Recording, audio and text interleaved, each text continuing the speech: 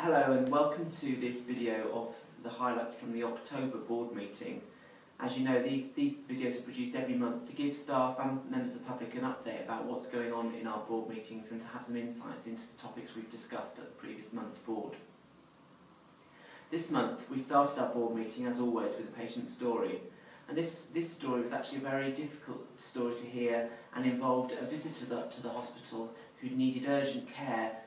actually in the grounds of the hospital, and that meant a number of people from teams who wouldn't normally be involved in some of the clinical care for patients having to come to the rescue of this patient, and required a real team effort from both clinical and non-clinical staff to make sure that this patient and his family were cared for in the most appropriate way.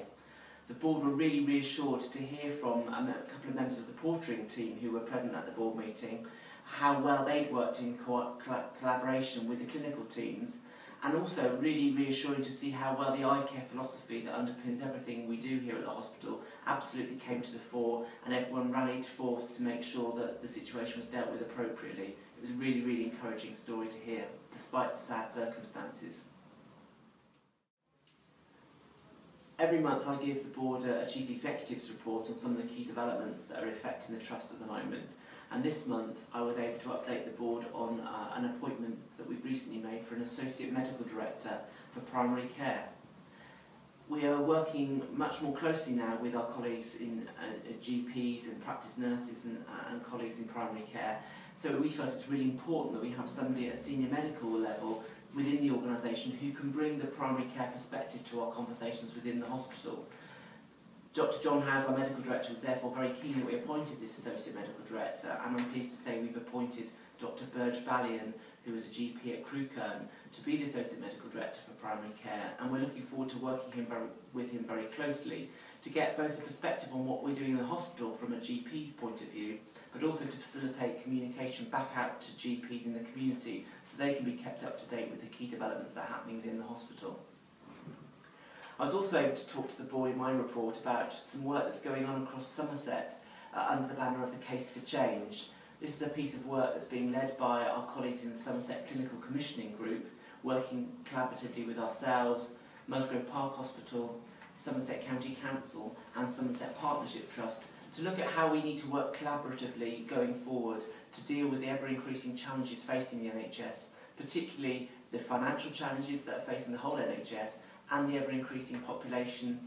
growth, particularly with older people, which are going to place a significant challenge to the whole NHS and social care system in the future of how we work much more closely together.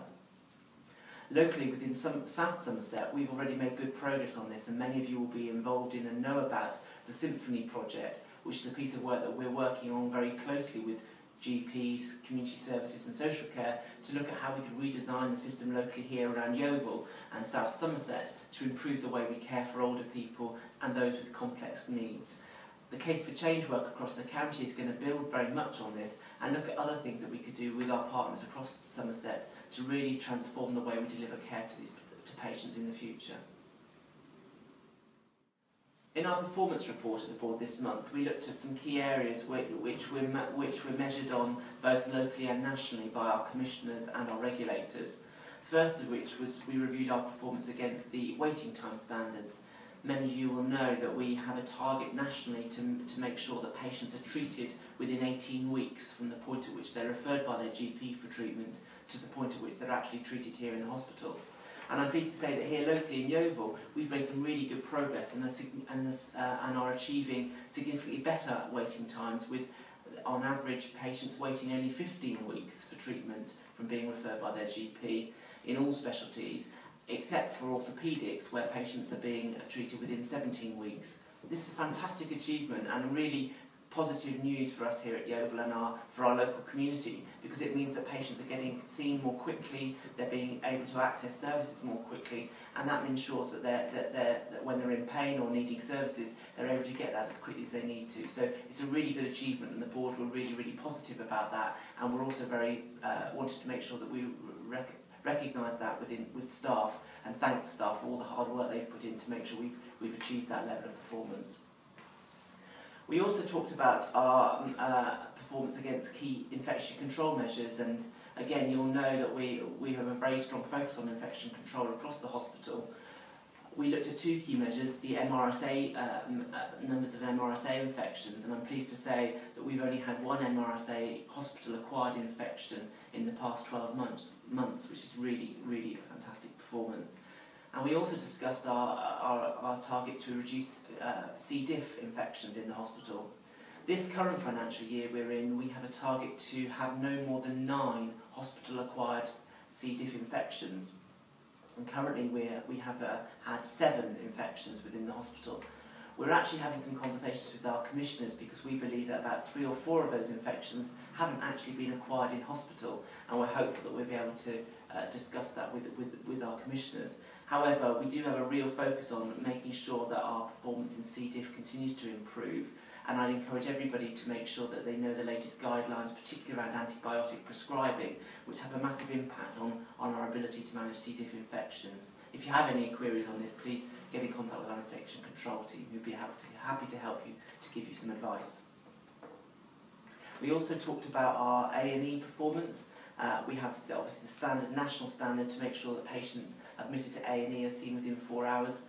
95% of those patients are seen within 4 hours. We're doing really well at the moment. Around about 96–97% of our patients are routinely seen within 4 hours in our A&E department, which is great performance. And also our ambulance handover times, the time it takes for us to hand over the patient from the ambulance crew to the nursing staff in A&E. Again, we're doing really, really well on this, and I know there's a lot of hard work gone on in A&E to make sure that we continue to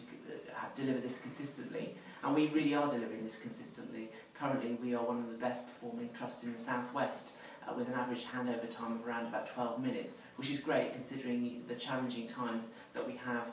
sometimes of increasing activity with ambulances. And just to give you some indication of that, on average we have around about 40 ambulances attending the A&E department every day, and around about 130 attendances overall through our A&E department. So achieving this level of performance is no mean feat, and the board were really recognising the hard work that goes in, not just in A&E but across the hospital, to make sure that the flow of patients is maintained, that the patients are seen and treated appropriately and quickly as they need to be. Obviously, being the October board, we're getting ready as an organisation for winter,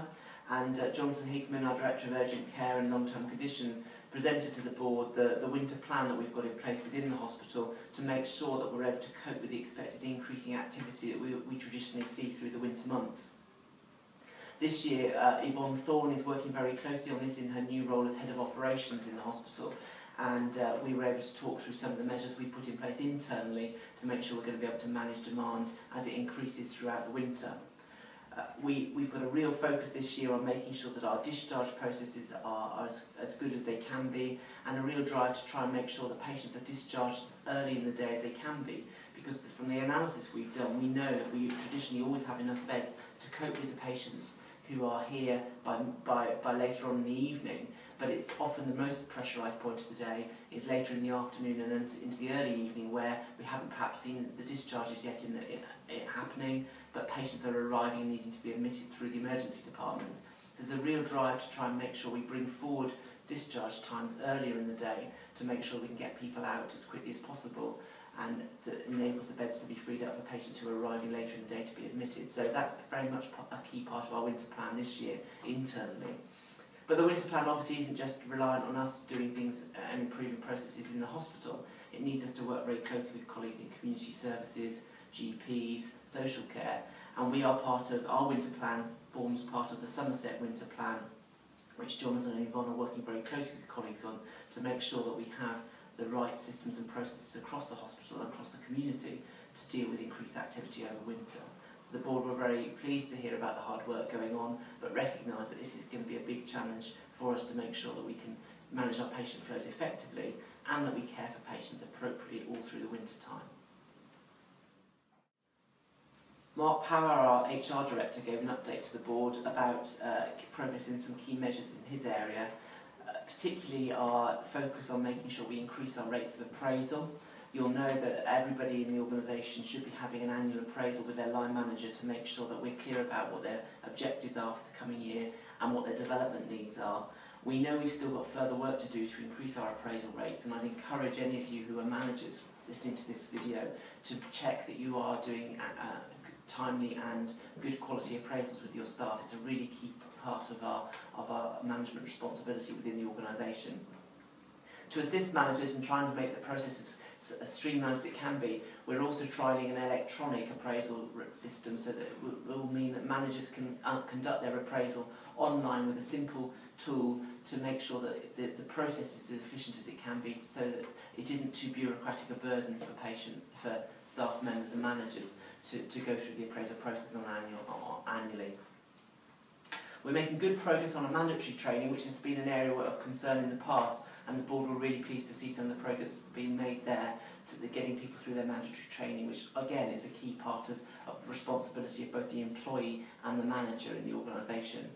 And we also discussed the recent staff survey that's been sent out to staff. This year, every member of staff in our organisation is going to receive a copy of the National Staff Survey, and I'd really encourage staff members to complete it. Really, for us, it's important to understand how it feels to be a member of staff here, and we can only do that if we get good and accurate feedback from our staff members. So please ensure that you complete your staff survey when you receive it. We also talked through with Mark and the board about what would it take to make our organisation an even better place to work, and we came up with a number of innovative ideas and suggestions from the board that Mark is going to go and take back to build into a development plan. And this could be a range of things, from both how we reward and recognise staff in the organisation, right through to basic things about employment, how we provide services and support staff. So a really interesting opportunity, I think, for us to think quite differently and learn from other industries of where people have done this really well and made their organisations a great place to work. So you can expect to see further work on this going forward in the next 12 months. Helen Ryan also gave an update to the board as Director of Nursing about our ongoing work following the Francis recommendations that came out earlier this year. Number of things that Helen's been working on. First of all, looking at safe staffing levels on our wards. There's some new guidance due out in November from the National Quality Board around safe staffing ratios between registered nurses to patients. And once that's come out, we will be doing a gap analysis across the hospital, looking at the ratio of qualified nurses to patients in all of our wards. And Helen will be bringing a proposal and recommendations to our board in January on any areas where we believe we need to adjust our staffing ratios. So it's a really important piece of work to make sure that our nursing staffing is at the right levels to make sure we can deliver the best quality care to our patients.